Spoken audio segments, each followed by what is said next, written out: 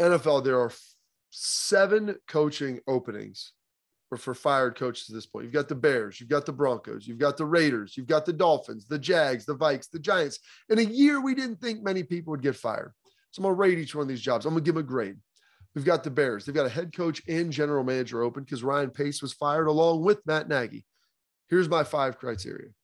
You got your quarterback. You have the rest of the roster. You want to decouple those. Your organizational stability, what they're willing to provide, the city that you're in, and the division that you're in. Because who are you going to be playing 6 of those games out of your 17? You got the Bears. We'll start with them. Quarterback, Justin Fields. You drafted him high. Played all right this year. Some good, some bad. Didn't have a ton of weapons. I give the quarterback grade there B, B-. Rest of the roster, defense is really good. They're getting aging. They're injured.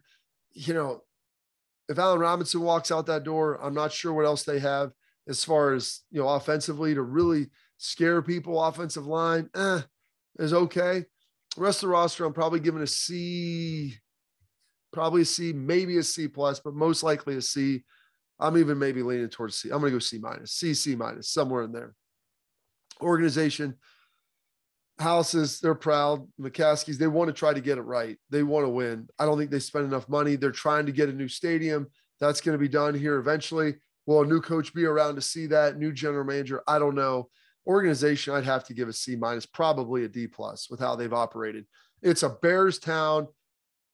It's one of the biggest cities in the country. It's a football region, and it just doesn't seem like they've been able to compete, and there's no reason for it. The city, Chicago, I'm giving it a B+, A-, B+. People love Chicago. They like to play there. Division, I'm going to have to probably give that a C. You're going to have Aaron Rodgers there for probably at least another 2 years. 3, as we've seen now, coaches, a lot of times, they don't last that long. They probably won't last, maybe outlast Aaron Rodgers. If that's the case, it doesn't matter. But the Vikings, they've got coaching turnover as well. Lions look to potentially be on the come up if they get their quarterback situation figured out. And it looks like Dan Campbell's got them pointing in the right direction. So division, I'll give them a C. Then we've got the Vikes.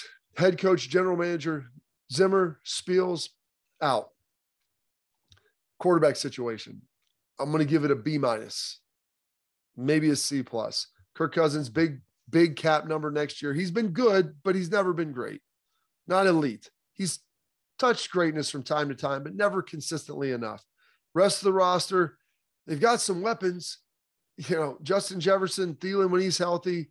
You know, they're able to run the football. They have everything. Dalvin Cook, everything you want. Defense is aging a little bit. Rest of the roster, I'm going to give a B+, maybe almost A-, B+, A-. Organization, the Wilfs, they're going to spend money. They want to win. Great new facilities. They're pretty stable. They don't get involved in things. City, I think Twin Cities is nice. Guys like living there. It's a good environment, good football community. They show up. They support their fans. We give the city, you know, B+, A-. Division, you got to go with the C for the same reason with the Bears. You've got the Night King, Aaron Rodgers in there. That's tough. Broncos, right? They move on from Vic Fangio. Let's take a look. Quarterback, you don't know. Have no idea. Drew Lock, he's not the answer. Teddy Bridgewater, he could potentially be a transition guy for you. Quarterback situation's a D for the Broncos. Rest of the roster, you've got some pretty good receivers. They've kind of retooled that defense. I think they're fairly solid everywhere else. I'd give the rest of the roster a B-, maybe even a B. Pretty good spot.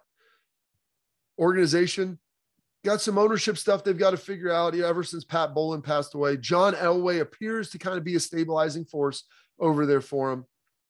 We have the organization a B. City, Denver, sunny all the time. Fans show up. They love the game. They're going there. They're showing up at Mile High. They support the team.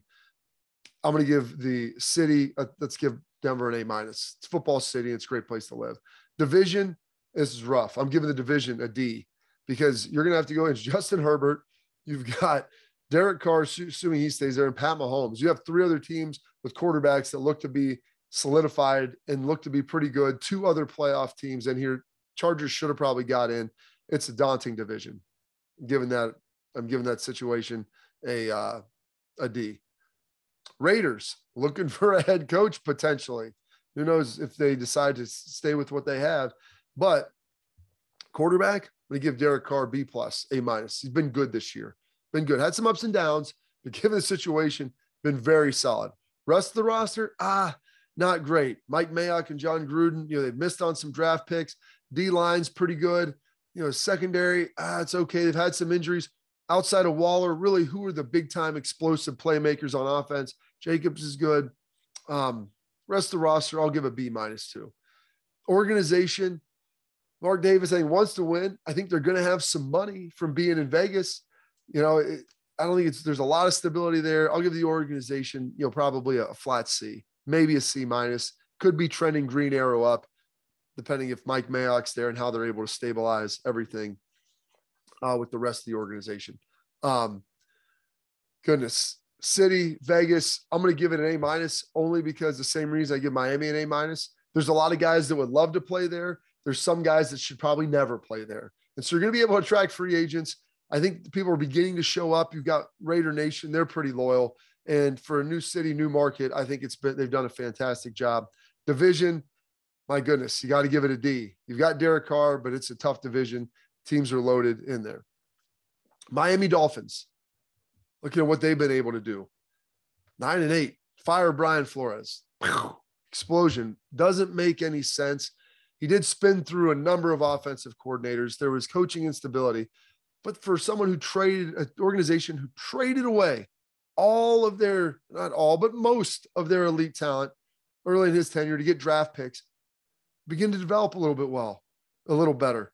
Tua didn't look like he was the answer. He had the hip injury obviously coming out. This season, he got progressively better. He looks like he could be the answer right now.